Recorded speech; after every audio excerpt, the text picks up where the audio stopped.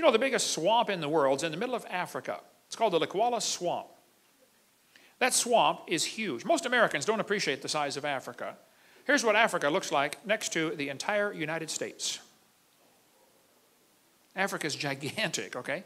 That swamp is bigger, is the same size as the state of Florida, 55,000 square miles. That swamp is huge. Did you know that swamp today is 80% unexplored? In 1885, Congo in Africa was taken over by Belgium, and it was called the Belgian Congo for many, many years. In 1960, the communists liberated them. You know how the communists liberate countries. They kill everybody. Okay, you're free now. Yeah, anyway. There were reports in that swamp from the 1700s when the missionaries went in there and said, man, there are dinosaurs still living in that swamp. Dinosaurs still alive? 1910, New York Herald ran an article about dinosaurs still living in Africa's swamps. Here's a Saturday Evening Post, 1948. There could be dinosaurs still alive in Africa.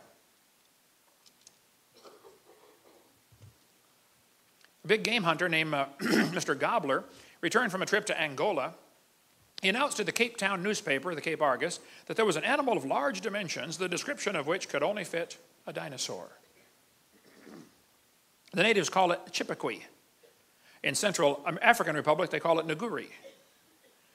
Roy Mackal went there in 1980 on an expedition. He spent $250,000, went back again the next year. He went to that swamp. He said it's the most miserable swamp on planet Earth. The mosquitoes landed on them at the rate of about 1,000 an hour constantly. I mean, like swarms of dust around you. Bloodthirsty mosquitoes. 95 degrees, 95% humidity all the time. As they traveled around the swamp, the natives talked about this animal called Mahamba. He said, what's that? And they showed him a crocodile. Oh, yeah, that's the Mahamba right there, Mahamba. He said, how big does it get? They pasted off on the sandbar, 50 feet long. Now, if you're a pygmy, 4'4", a 50-foot crocodile looks really big to you, okay? And everybody says, no, crocodiles, they never get past about 17 feet. Oh, I don't think that's correct. Earlier in the summer of 2005, they killed a 24-foot crocodile in that swamp. Of course, the natives will say, oh, you should see the big ones. The natives also talk about an animal they call Mokele Mbembe. Mokele Mbembe? What on earth is that? Well, if you show them the picture of an apatosaurus, they'll say, yep, that's it, Mokele Mbembe. The natives claim these animals live underwater. They're very rare. Of course, they're in the swamp in Africa, and nobody goes out at night anyway, and there's no lights over there at night. But the animals are seen mostly early morning or late in the evening when they come out, and their favorite plant is the Malombo plant. There's Dr. Mackal holding a Malombo plant. Dr. Mackal was a University of Chicago microbiology professor, and he went over there and studied this carefully and came back and wrote a book called A Living Dinosaur. Now, he believes in evolution, but his book is great about the evidence for dinosaurs still living in African swamp. They found footprints of the creatures. A missionary friend of mine was there for 43 years as a missionary, Eugene Thomas. He's in Ohio now. Here's his phone number. Call him up. He was there for 43 years. He said, I had 2 pygmies in my church. It killed one and ate it. Dinosaurs. There have been reports of these creatures in that swamp for a long time. One Belgian Congo biologist went up there, upriver 500 miles from his house, and he said he saw one, but his camera malfunctioned because the high humidity apparently ruined all the mechanisms inside. I don't know. But there have been many reports of dinosaurs in that swamp, and you can study this for yourself. One group went there, and they said the creature was dark brown in color. The skin appeared slick and smooth, had a long neck and a small head. They heard it. They saw it. It was making a roaring noise, and the government officials even saw it. There's an article here in the Boston Herald newspaper about a group going over to look for the dinosaurs still alive in the Congo swamp. All you got to do is type in cryptozoology. Crypto means hidden. Zoology means study of animals. Cryptozoology, you'll find all kinds of stuff about dinosaurs still living. The natives claim these animals live in caves along the side of the river. William Gibbons has been there 4 times now to the Congo swamp. He and I wrote this book together for kids, Claws, Jaws, and Dinosaurs. William Gibbons wrote me a letter. He said, according to our guide, Pierre Sima, we were the first white men to actually penetrate the forest and swamps bordering the Boamba River. Our informants, almost all of them Baka pygmies, with the exception of an elderly Cameroonian Muslim, are perfectly familiar with all the known and unknown animals of the swamps. While they do not regard Lakila Mbembe, it's a different language, okay, as being an unusual animal, They do fear the creature because of its ferocity in attacking hippos, elephants, and crocodiles.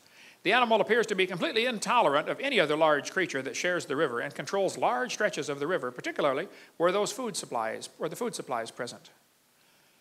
The two suspected dinosaurians, Mokele Mbembe and Ngubu, are observed and encountered on a regular basis. I questioned an older Baka couple that work on Pierre's plantation. Like most pygmies, they are very familiar with the flora and fauna of the region.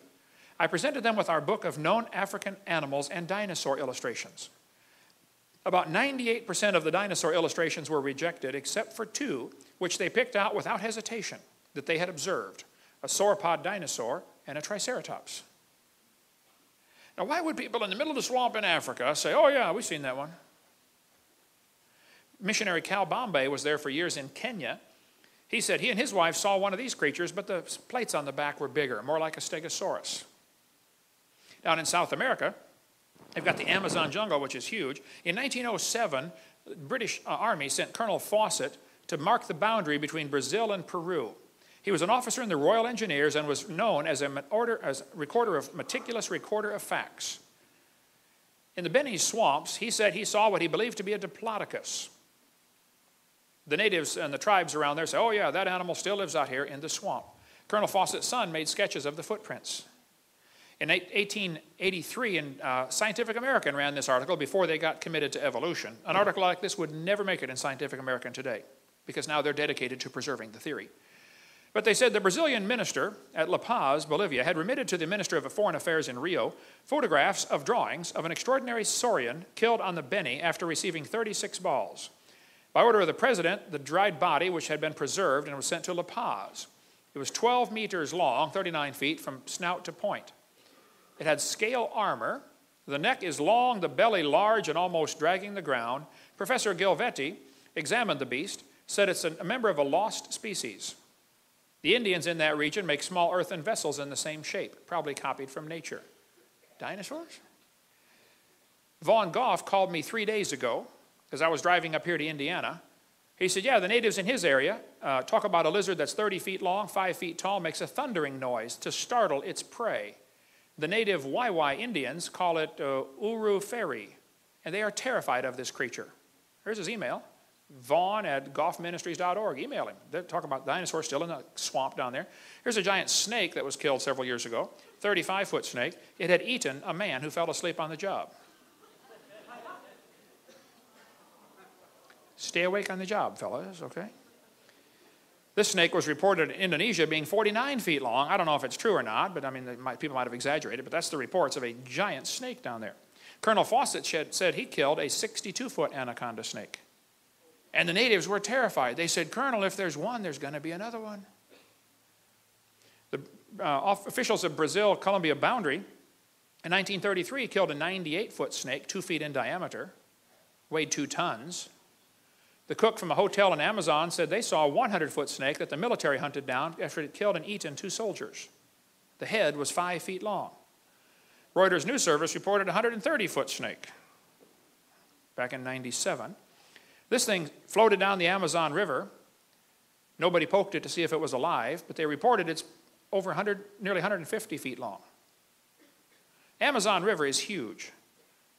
Halfway up where a former student of mine was a missionary for years, he said the Amazon River way back here is 9 miles wide. That's a big river.